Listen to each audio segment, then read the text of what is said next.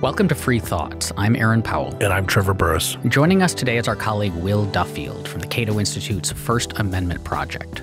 Welcome to Free Thoughts, Will. Thanks for having me. So the First Amendment, and with it a lot of our notions of how we think about freedom of speech, how we think about freedom of expression, developed in a time when most of our communication, or all of our communication, occurred either face-to-face or via print. So in what ways has the shift to digital communication and the digital world as a medium for communicating and expressing ourselves complicated the picture, complicated the way that we think about these issues? Well, it's lowered the barriers to entry in the marketplace of ideas tremendously. Anyone who can afford a cell phone, who can afford an internet connection, or even wander into a library can begin speaking to audiences of hundreds of thousands, if not millions. With that, we've seen many of the old gatekeepers fade away and in many cases have been replaced by enablers, companies, intermediaries, or people whose business it is to get others' speech out there, to provide them with a platform. And that's been pretty revolutionary. It seems that you have this extra problem, though, because if we're all on this third party, we call them gatekeepers. So the New York Times was a gatekeeper. I mean, it still is, but it used to be a more important gatekeeper in terms of whether or not you could get into its pages. But now you can broadcast, as you said yourself, but then you're also using someone else's technology, or like the internet, ISPs and things like that, to get your voice out there, which is very different than giving a speech on a platform in a town. Or the New York Times owned it. Not only was the one who was putting out the speech, but it's the one who owns all the mechanisms for the distribution of that speech. Exactly. But now it's different. Yes. And there is certainly growing concern that many of these enablers are either voluntarily or being bullied into becoming a new set of gatekeepers. But at the same time, this is a technologically aided development. It's not reliant upon the corporate structure of Google or Facebook. And if you see significant changes in the current enabler gatekeeper market, you're likely to see competitors arise that give people what they got from the internet a couple years ago. So I'm going to ask a question. I don't know if this question quite makes sense, but I'll roll with it. So you're distinguishing gatekeepers from enablers, but in a sense, the old gatekeepers, whether that was the New York Times or Random House publishers or NBC, were also enablers because their job was to facilitate people getting their speech out to an audience. It was just a smaller group of people that they were facilitating. So did the switch from the gatekeeper role to the enabler role, was that purely a technological switch in the sense that the reason that, say, Random House acted as a gatekeeper was because it simply was not economically viable for it to publish the writings of everyone. So it had to be selective, and then it had to choose how it was going to be selective? Or was it a cultural shift in the sense of kind of a change from elitism to populism, that in the past we thought the only people worth listening to were the ones who could make it through a gatekeeping process, whereas now we think that every person's opinion, every person's thought is the kind of thing that ought to be broadcast to everyone? I think it's much more technological, and frankly, I'm not sure if we've made that cultural shift at all.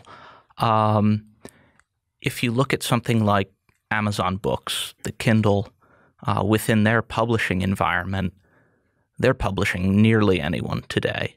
And they're able to do that because they can publish books digitally in a way that, even if they wanted to do that, had some kind of economic incentive to do that 20 years ago, it would have been incredibly costly for them to do so.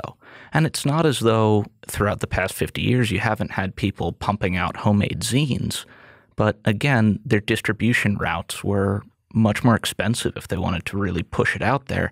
So you see a lot of that being handed out on street corners, whereas now a blog link can be shared around the world in a matter of minutes. Well, I think one of the things you might be getting at, Aaron, is the anti-intellectualism or anti-elite kind of attitudes, that the idea that some important person is been given permission by the New York Times to tell you things that are important is being seen with less esteem than it had been, in terms of, you know, being against intellectualism on the right and being against elites from whether it's Bernie or Trump. And so now it's just, no, my next door neighbor on Facebook totally said that, you know, the Russians have infiltrated the White House, and like that's as valid as George will. Right. I wonder, so if I can kind of modify what I was getting at then in light of that, like I wonder if there's almost a feedback loop here where it used to be that you only heard from people with a certain level of, call it, professionalism,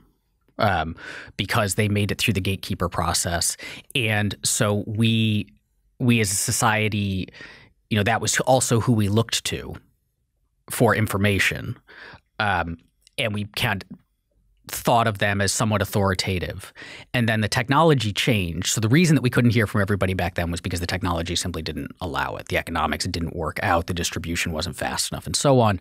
Then the technology changed and it became possible for, say, Amazon to let anyone publish a book on their platform for free, or anyone can tweet, anyone can post on Facebook, anyone can start a blog. So the technology shifted to enable all of that vast group of content creators to create content, distribute it. And then because they could do that, the culture then shifted as a result to thinking, well, now because we've all got a platform, all of what we have to say online is equal or equally authoritative, or the notion of gatekeepers themselves is suspect, and it's more of it shifts more to that populism thing. So they're playing off of each other. I think that's certainly valid. There are, with the rise of social media in particular, distinct from the rest of the internet, you've gotten new metrics to judge not so much expertise but impact, and I think that works with this feedback loop very effectively. So it's no longer about experts, it's about influencers.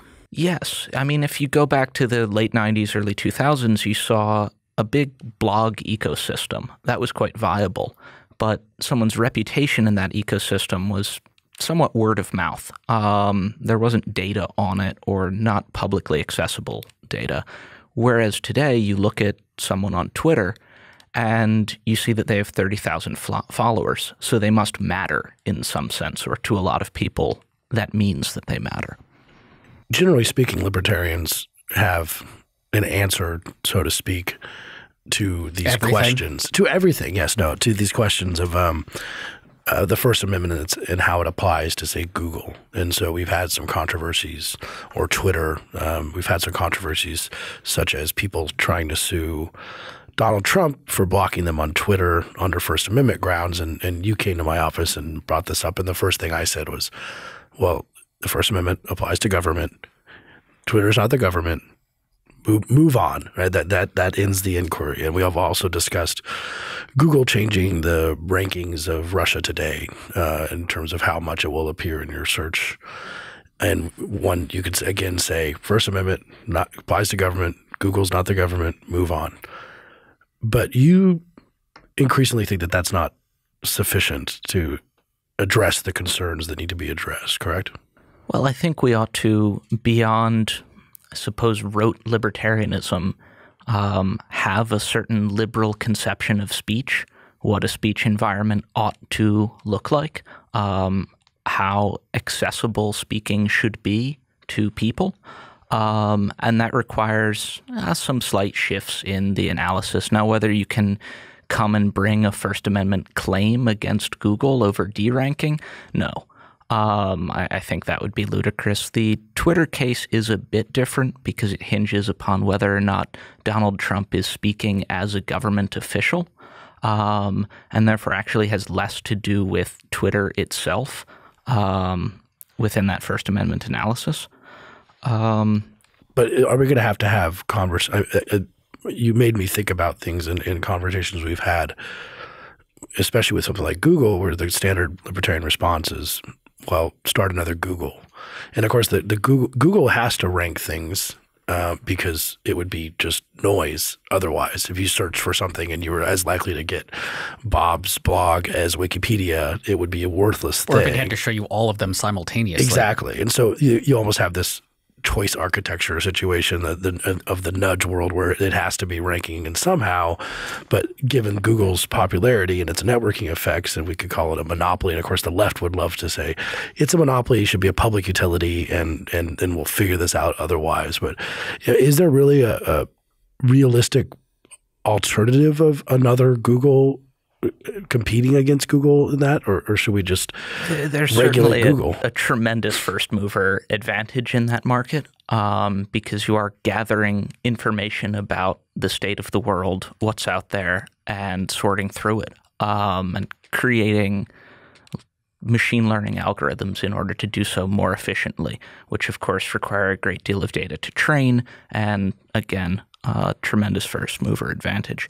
However, going back to the original First Amendment question and what may complicate it, I think the fact that these are international firms matters tremendously because they aren't just falling under U.S. law, they're operating under a host of legal systems. And increasingly we're seeing states around the world trying to force their interpretation of acceptable speech on the world as a whole. Or on the world as a whole through various social media firms. And at the same time, even domestically, we see, say, in the wake of this potential Russian meddling in our election, pressure coming both from Google customers and from the United States government at the same time and in a similar direction. So in sorting through whether or not some response of Google's was bullied out of them, was wrested from them by the U.S. government, or simply them trying to satisfy their customers can be really difficult. It seems like we might, to get somewhat abstract, we might complicate the traditional or see if we could complicate the traditional libertarian story of, well, it's a private company, they can do whatever they want, and if you don't like it, start something to compete with them, by looking at it as you have a space. It happens to be a digital space, but it's arguably a more important space than a lot of the physical spaces that we're in as far as how we communicate, how we interact, how we earn a living, how we engage with the economy, all of these necessary things that we have to do. And you have a single entity that has extraordinary power within that space, and it has the power to effectively compel you, if you want to be in that space, to see certain things or not see certain things, to act in certain ways or not act in certain ways, right? And I'm a bit overstating here for effect, but and if we say that, then we start looking in a cyberspace sense, do we start looking awfully close to Max Weber's definition of the state, which is, that entity that possesses a monopoly on the use of legitimate force within a geographic area. That if our geographic area is the internet, is cyberspace, and we say that Google possesses either a monopoly or at least even if Google started doing really nefarious stuff and people were competing against it, it would still be a long time before anyone could supplant it. Is force here kicking them off or something? Force is – so we tend to think of force. Force can be – so we can think of force as violence, like I'm going to actually do physical harm to you. But we also tend to think of force as the ability to compel you to act or behave in certain ways. Like I'm going to use force to prevent you from taking this thing, right? I'm going to use force I'm going to pen you in. If I lock you up, that's using force, but it's not necessarily violence, right? And so if they can dictate to a very exacting degree the kind of stuff that you can do within this space, and that's not quite the same as force, but it certainly is compulsion, right?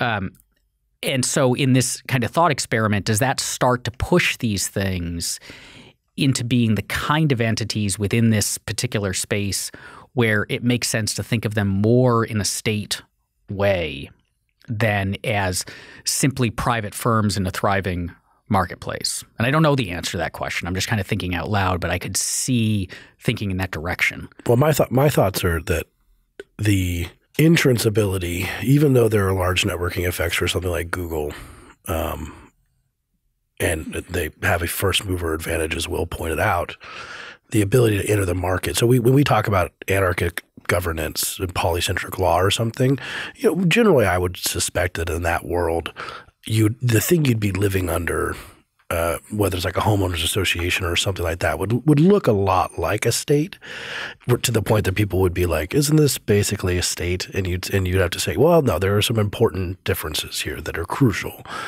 and right of exit and all these things being the case. So when it comes to a digital world, we can't fall to the kind of consistently wrong problem for monopoly concerns where, prosecuting Microsoft because everyone says, well, this is never, nothing is ever going to replace Microsoft or MySpace or any of that stuff. Nokia.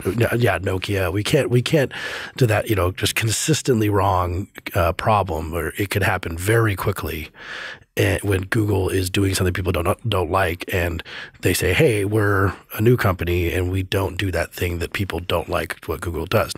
Now the problem is, and this might just be the kind of thing where you have to accept the foibles of humanity, because if you're trying to do this from a standpoint of good governance, and you're talking about things like fake news, which we'll be getting into here, I guess right now we get into it, and if you're saying, well, we need to have a good government, so we need to make sure that people are properly informed, and that does not include fake news. Well, the thing is that people kind of demand fake news, and so imagine Google deciding to censor a bunch of views or change its rankings according to, taking Alex Jones down to the bottom and taking all these maybe with a decidedly right wing built down to the bottom, and so then right wing Google pops up and it says, well, we don't do that. We will show you the real results about the real news that they're trying to suppress, and it's probably going to be mostly BS. Well, that happened. What was it? Gab? Was that the right wing? Like when Reddit started kicking all the alt-righters and the racists and anti-Semites off, they started their own version of Reddit. Yeah. So this then gets us into the question of where censorship concerns are most valid, and where competitors can potentially enter the market. We've been discussing things happening on the content layer for the first bit of this conversation, and I see that as probably the least concerning element of the internet from a censorship standpoint, because at the end of the day, if you're kicked off Twitter, you can go over to Gab and you can create an account there, and yes, you'll probably be hanging out with a bunch of other alt-right ne'er-do-wells who are also kicked off Twitter, but it's an alternative, and you can make an alternative that fulfills any kind of social function you'd like. However, Gab was, after a couple months after its introduction, kicked off both the Google App Store and the Apple Play Store. At that point, for many cell phone users, it becomes much more difficult to access this because you've moved one layer down, essentially.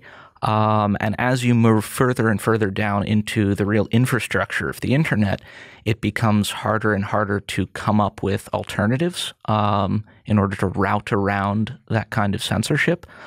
So again, it's one thing if you're bounced off Twitter. Okay, you can't speak on Twitter anymore. You may feel censored, but your ability to communicate with the world at large has not, I think, been tremendously undermined.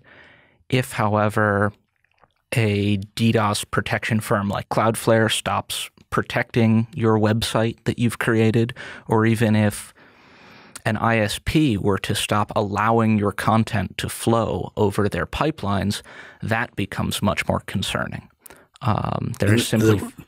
We have a problem there with lack of competition as you go deeper into the technology. Well, ISPs, you might not have that many available to you.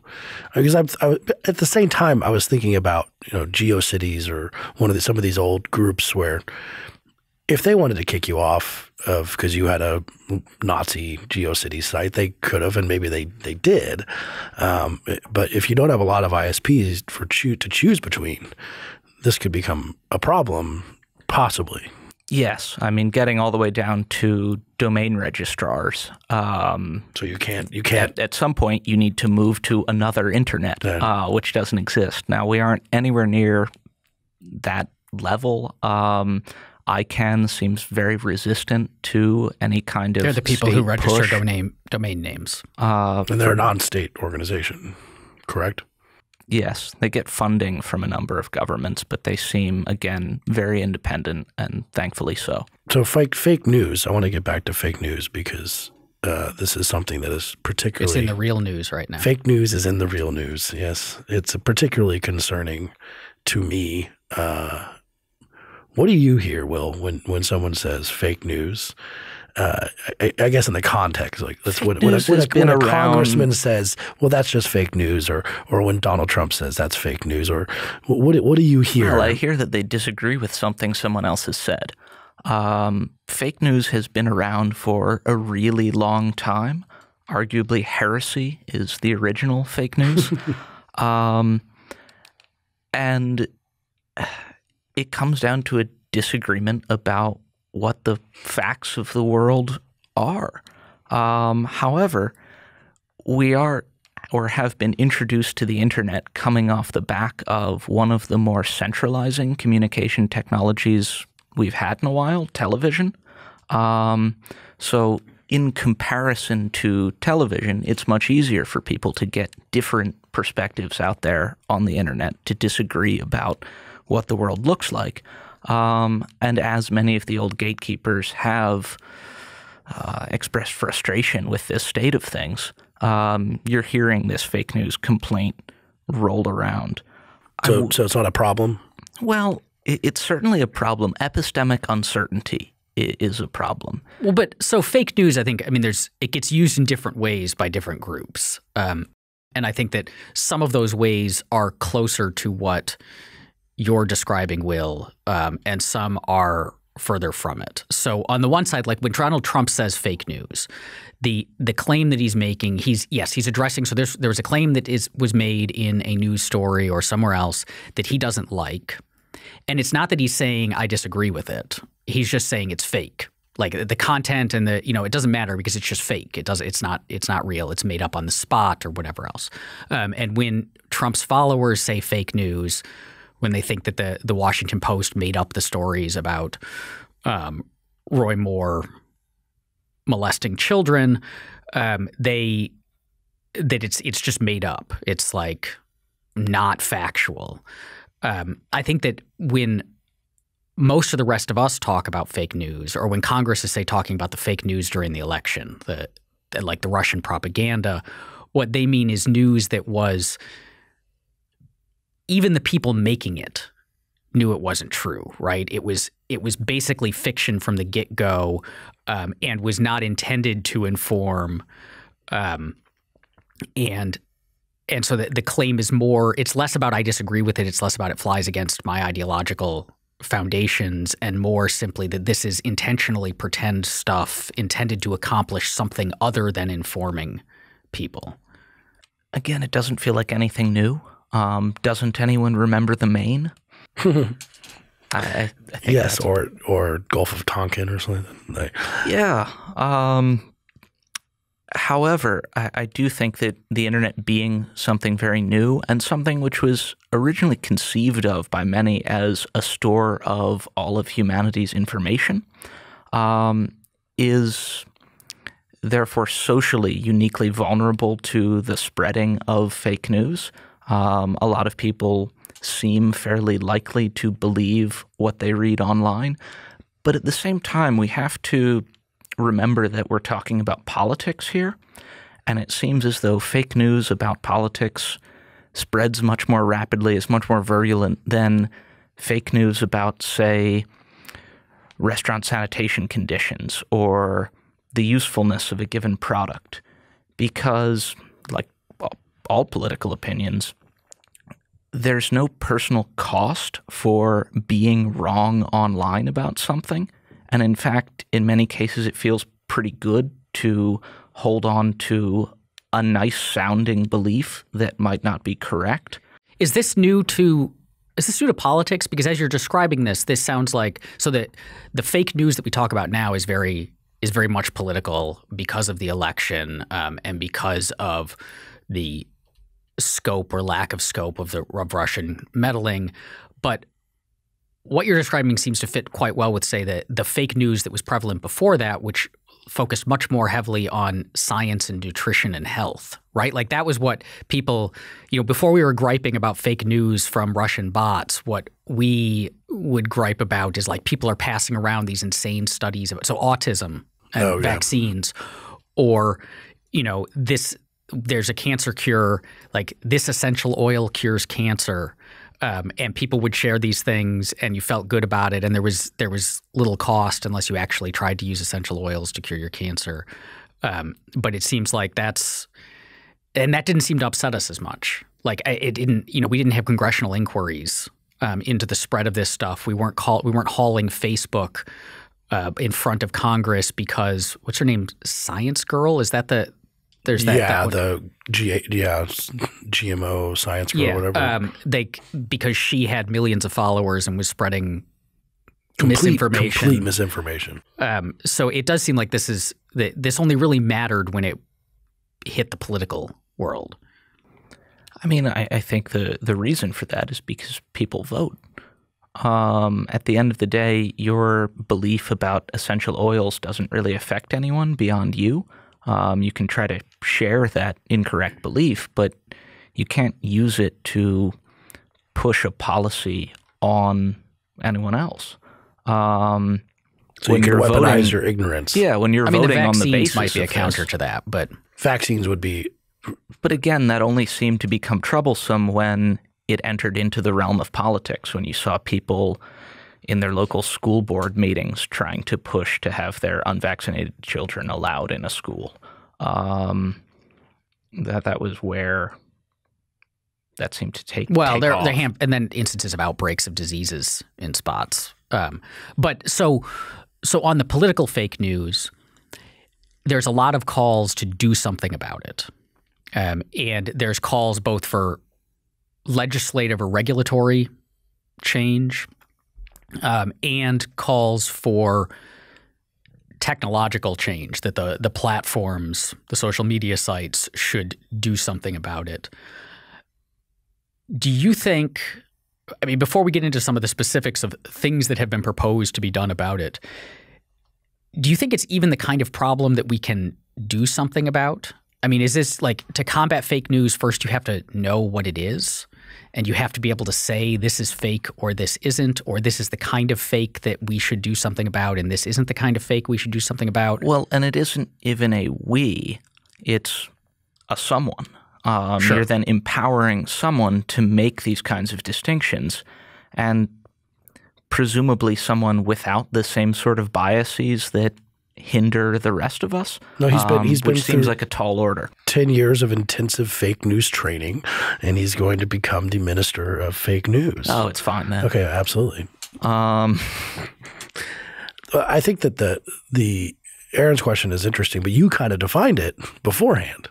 I mean, if it was like, it can't be something that PolitiFact says pants on fire. It's a intentionally, knowingly misleading. Well, right, but that gets even us the to fact that it's intentionally misleading doesn't necessarily bring it to the level of being harmful. Sure. Interestingly, last week Snopes debunked a Duffield blog story, and Duffield blog is a sort of onion competitor for members of the military.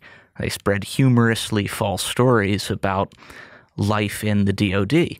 Now, on one hand, it's fake news, but you don't expect anyone to actually believe and act on it, and therefore the idea of debunking a deliberately humorously false story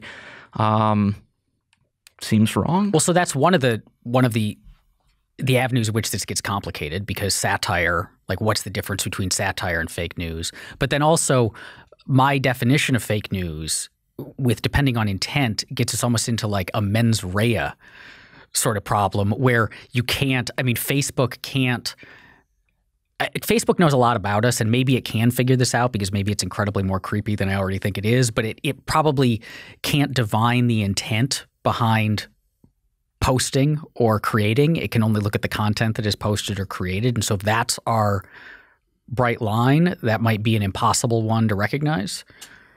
I think we also have to discuss the because there have been some stuff proposed, which we can talk about in a second, but we have to discuss the non-government solutions to this problem. Something I always point out with the internet, and it only just came up because, especially though on the left, they're freaking out about Donald Trump's election, and they're trying to come up with an explanation of it that they can maybe stop. And so fake news gives them an opportunity to say, oh, only because of Russian meddling, to say, no, we really had the right, we're right. It's just someone got in the way with their lies. And so we just have to fix that, and then we'll win subsequent elections, which of course is terrifying, but I think that's what's behind this. But on the internet in general, if you think about your history of your life on the internet, it's been a lot of having to tune your BS detector. You could have used a clickbaity ad in 2004 that you would say, you won't believe what happened here, or something that said, or different kind of spam emails, this one weird trick, or Nigerian scams, or different types of ways of getting at you. And so they're always updating their scamming, and then the people are always having to update their ability to detect scams, and there's a lag period there. So the Nigerian thing works, then they have to change it. Phishing emails work, but then you have to realize they have to change it, and also just being able to detect BS. And with the clickbait stuff, and I think with fake news, we're going to see a similar response. That people are just going to get better at spotting it and not sharing it, and not going and checking the story before they share it. I suspect if there's some way to measure it, I suspect it's already happening. I think you're right about that, particularly when it comes to the sorts of fake news that we're seeing now, which are usually text-based, outrageous stories. I don't know how many people believed Bat Boy when they saw him on the side of the grocery store checkout aisle 20 years ago, but certainly fewer people believe those stories today.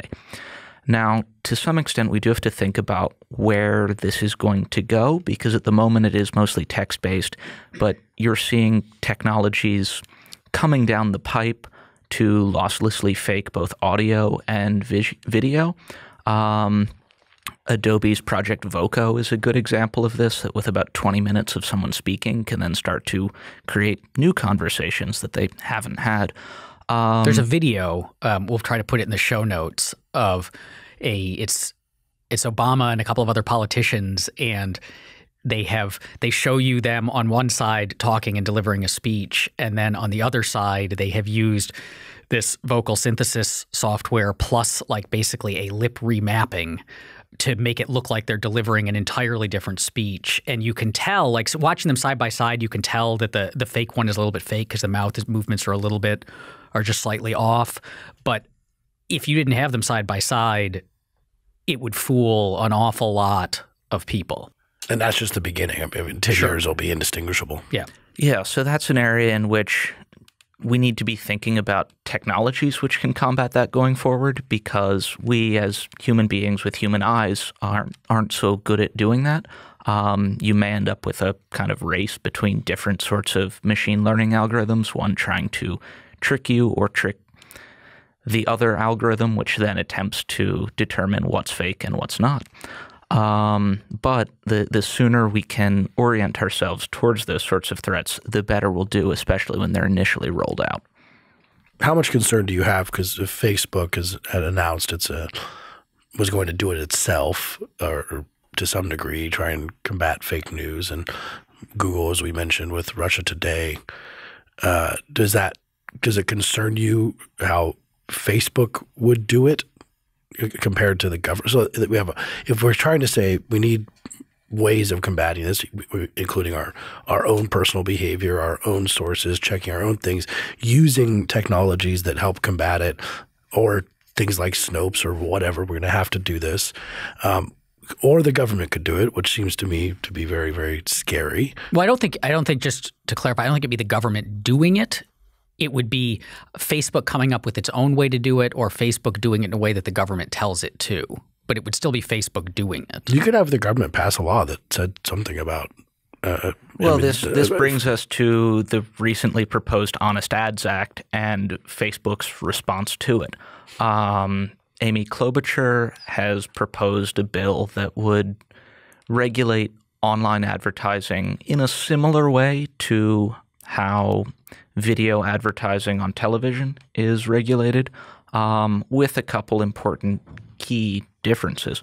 One being that it would cover all manner of political advertisements or advertisements oriented towards a national legislative issue of importance, which goes beyond simple candidate advocacy.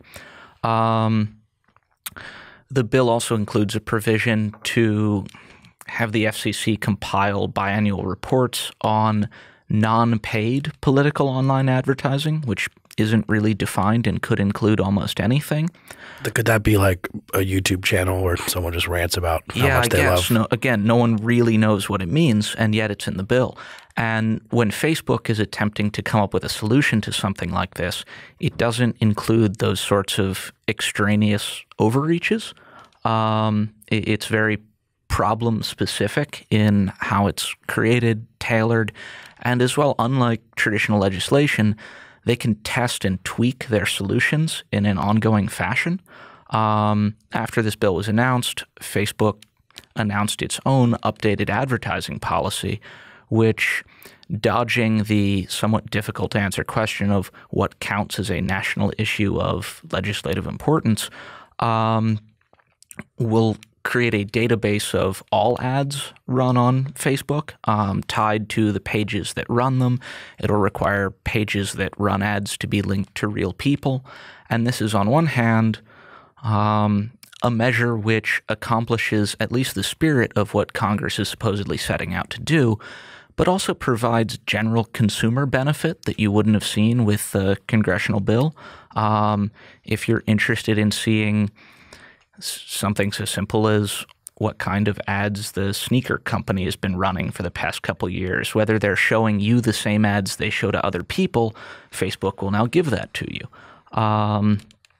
So I, for one, am much more comfortable with platform-driven solutions, mainly coming down to the fact that they aren't wielding legal power over America as a whole, and they know their platforms pretty well, much better than Congress people do. But the obvious danger here is to take this back to what Trevor said, that a lot of the motivation behind the current crusade against fake news is Democrats who lost an election looking for an easy explanation and one that doesn't point the finger at them, right? That isn't, you ran a terrible candidate. Or people don't like your ideas. Or people don't like your ideas. That's, here's something and we can Perish the fix thought. it. No, that cannot be it. It has to be fake news. And so Facebook could do this, and Facebook could solve the fake news problem as far as like we as users are concerned. But the next time the Democrats lose an election or the Republicans lose an election, they're going to say, well, you didn't, it was because you didn't do enough. You didn't solve the fake news problem. We're going to solve it. And then, of course, the legislative things, you make a legislative fix. That's still, it's even if Congress passes something to ban fake news, it is still likely that Democrats or Republicans will lose an election at some point in the future. And so then we'll want to crack down even further, right? And so to some extent is like the private sector saying, wait, we'll do something about it.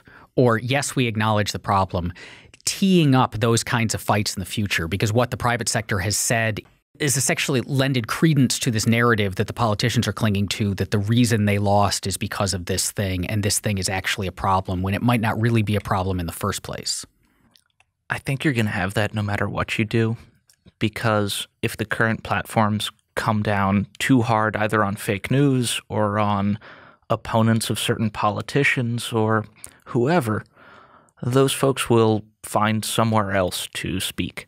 And they already are to some extent, for a host of reasons. I mean, you've seen YouTube demonetizing all kinds of content because advertisers had been frustrated initially because their content was appearing next to terrorist videos. But this is now extended to all manner of things, gun reviewers, for instance. An alternative platform has sprung up just to host videos about firearms. You're seeing it with Patreon and a sort of crowdfunding website, which then kicked off certain members of the alt-right. They've created a competitor called Hatreon.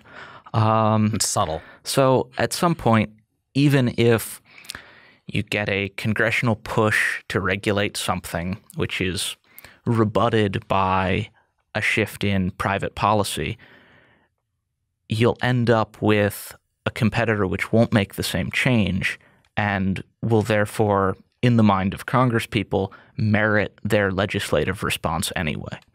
I think it's important to point out, and this is some stuff I'm currently working on, that there's a part of this problem is tied to the schismatic partisan nature of the country, and in particular, the inability of partisans to understand why other people disagree with them.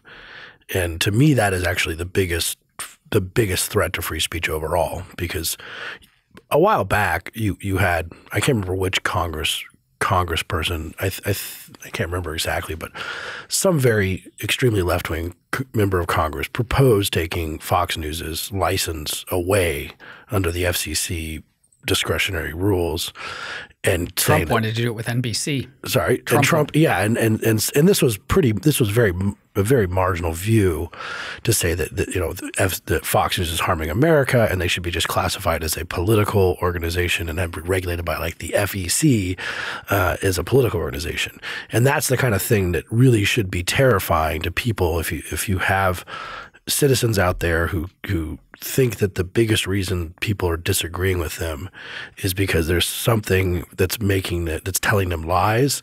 And so the left has thought that forever about places like Cato. We could be called like a lie manufacturer by people on the left, and so we need to be shut down for the good of America. And the right thinks that fake news is the problem, and that's why they're we've had all these issues for years.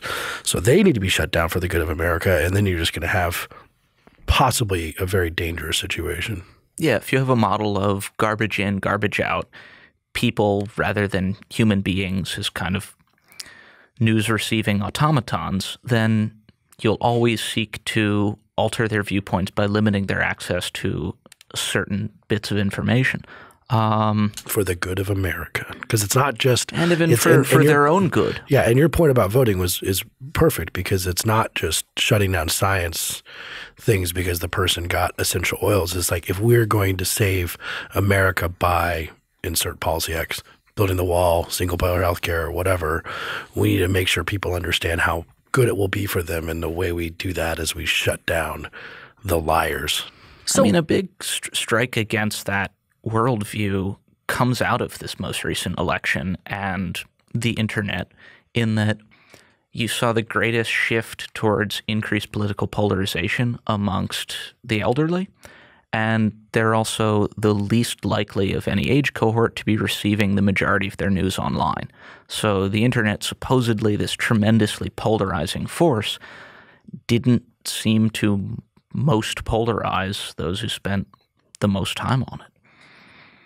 As far as censorship goes, so if the government pulled a broadcast license in order to block certain types of political speech, we would see that as censorship.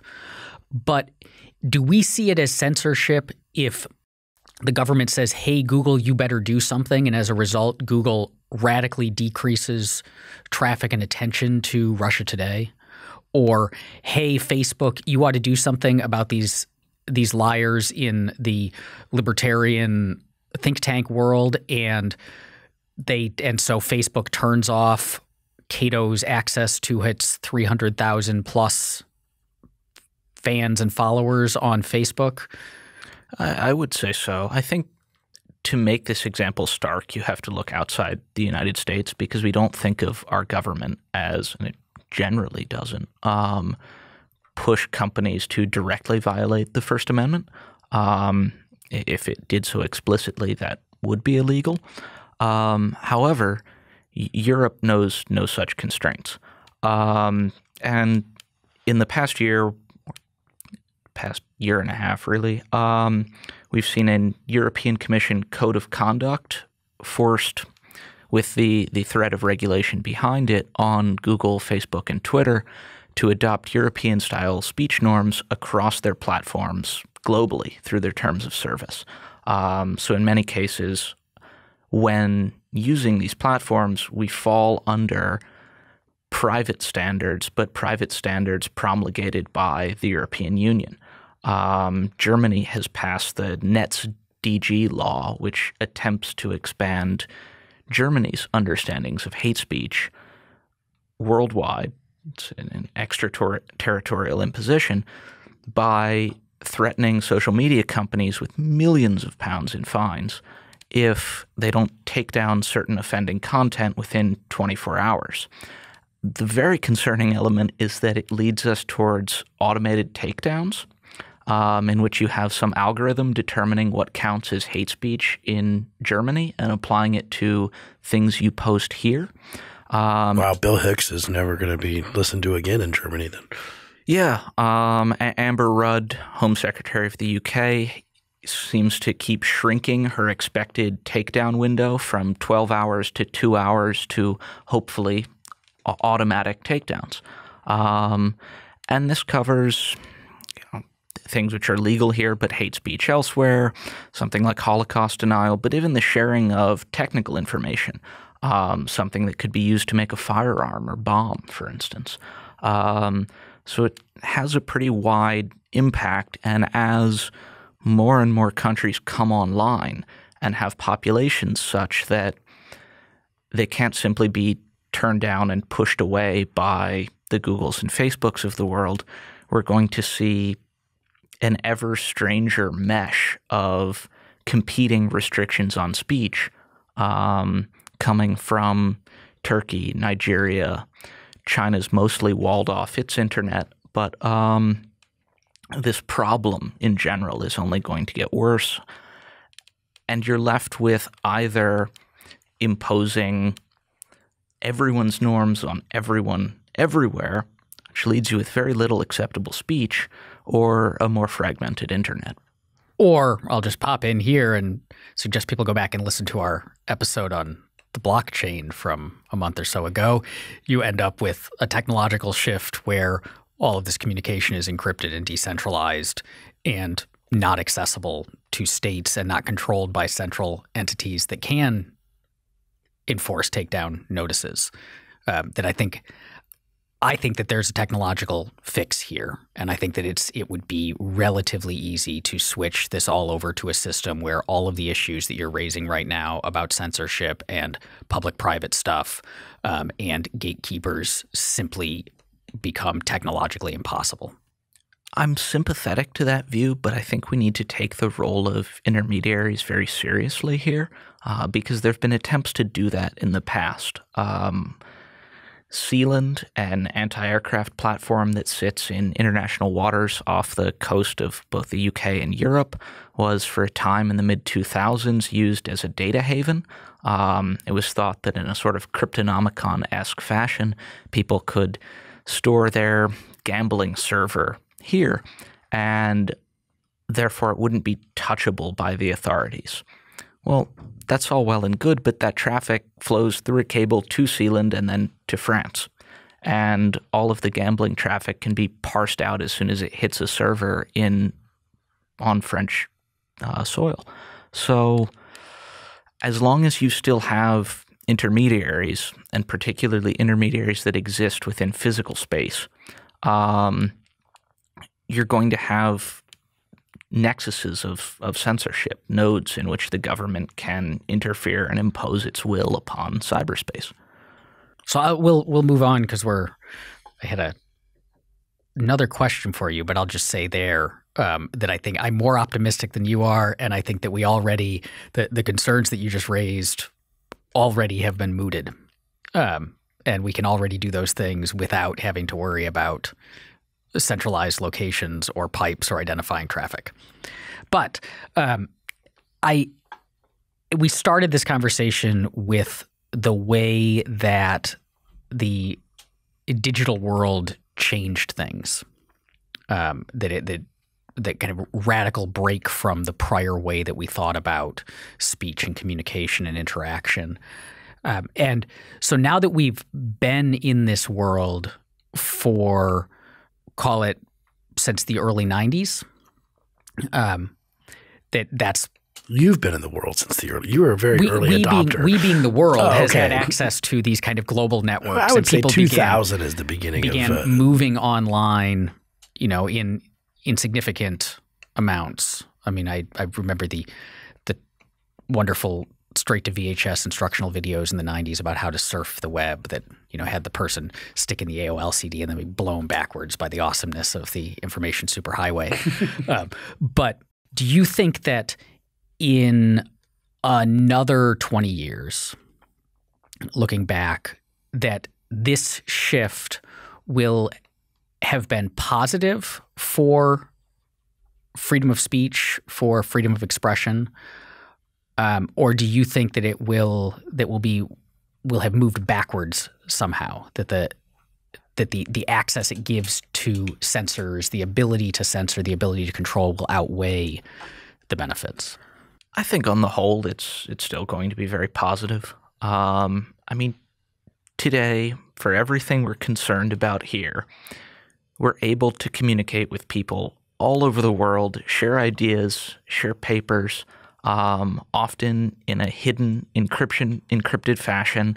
People can speak anonymously on the internet and shed their whatever persona they have in real life in order to speak honestly in a way that they might not be able to in other parts of their life, and that these are net goods. I am concerned to some extent by the permanent digital nature of a lot of speech, the fact that data right now is being swept up that we don't have the processing power to go through yet, or it doesn't make sense to from an economic standpoint, but that can one day be parsed and understood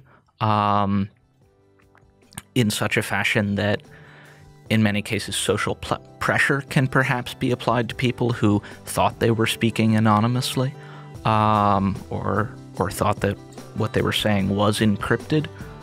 20 years from now it might not be. However, again, on the whole, it's allowed us to speak to far wider audiences, and for individuals who couldn't have spoken previously to do so, and that's valuable. Thanks for listening. This episode of Free Thoughts was produced by Tess Terrible and Evan Banks. To learn more, visit us at www.libertarianism.org.